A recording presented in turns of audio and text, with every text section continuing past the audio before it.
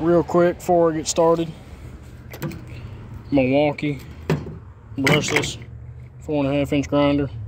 I used it to shave this down, this piece of angle iron down, maybe shaved it down 1/4 inch all the way down, and I used it to cut 2 chain links and cut the ends off of these on both sides. And it was a fully charged battery, 6.0, and it took 2 bars. That's why welders prefer corded. But as y'all can see, I upgraded from the Husky to the Craftsman. Picked this up for a good deal, like 150 bucks. It's taller. It's got an extra drawer, and it's 5 drawers instead of 4 drawers. I believe they're the same width, but the boxes, it's got deeper boxes in the middle here. And it's nice, because this one, problem with it was, if you seen my last video, water come down in here. But with this toolbox, you see it kind of did bow these sides out a little bit, but it still closes. See, with this one though, you don't get no water coming down. Granted, the whole thing is spot welded all the way around. You can't see it. I can't focus good enough, but there's little tiny little circles everywhere from the spot welds. But this one won't leak no water bad like the other one will. So up here in the top drawer, we got our miscellaneous junk. I'll give y'all a little rundown of what we got in here. Got electrical tape, random shit, box cutters, all kinds of stuff. All kinds of miscellaneous junk. Ain't got nothing in this top drawer yet. I'm gonna put my wire and stuff in there. I got screwdrivers, scrapers, picks, Allen heads, all that good stuff. This drawer got all my pliers and wrenches, adjustable wrenches. So like pipe wrench and my adjustables. I got all my pliers and vice grips and all that junk in here. Some of these are brand new. Some of these stuff I got for Christmas. I know it's July.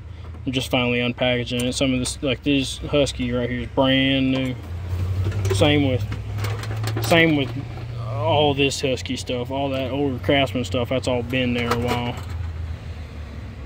Now, in this box we got random wrenches. Some of these are actually pretty cool, because they'll go from, it'll do, what's a better one? This one right here. It'll do 5/8, 15, and 16. You got right here, push that in and it tightens it up. Over here on the open facing, it's got 2 different parts. Pretty cool. New set of wrenches. I like these. I've used them a little bit. These are the Pittsburghs, you know, junky whatever wrenches. But I can beat up on them and they'll work still.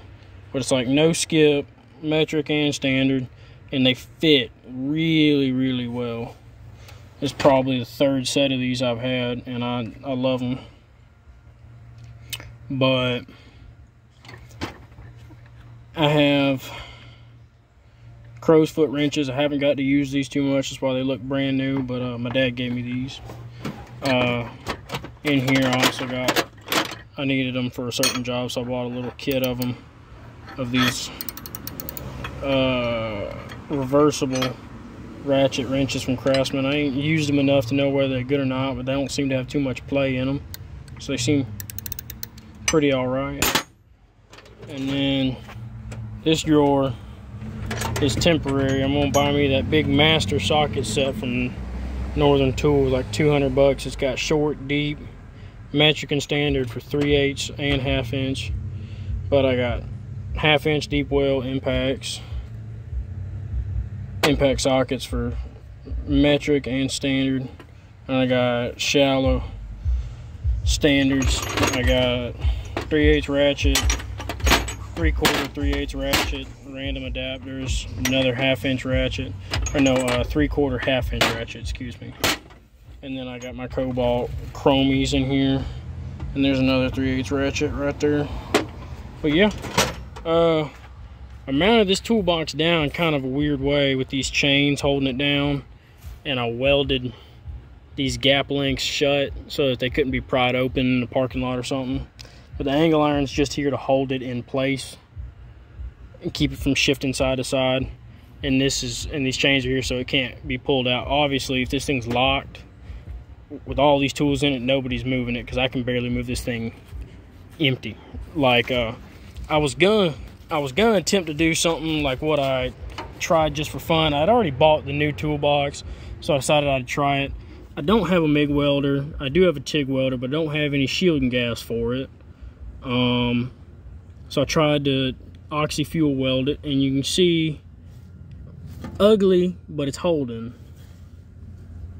Ugly with holes in it. So there's a difference between holding and holes in it. And we want the first one. But I know I can fix that hole, but I ain't gonna try it on a brand new toolbox, even if it is just a Craftsman toolbox.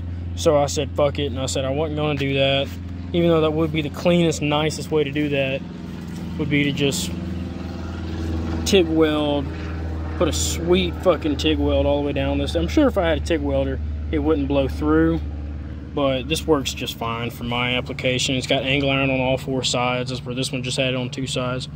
And the way I had this one before I tried to weld it, it had self-tappers going down and in, and they'd always end up loosening up or breaking and wallering out these holes in here. So I wanted something that'd be a little bit more long-term, and I think this kind of looks pretty cool. But like I say, it is bowing out these sides a little bit. I would like to maybe, because this doesn't have a nut on this side. If I put a nut on both sides, it would keep it taut. It would keep it at a specific tension and not bow these sides out. Like you see it real good right there. But I don't know, I ain't gonna worry about it for right now. I'm gonna run it for a little while and see how I like it. But anyways, I hope y'all enjoy this video. And if any of my 100 followers or subscribers are curious about the name change, I just changed it. I thought it fit better, you know, Oconee Iceman. That's what people call me, who know me, call me Iceman.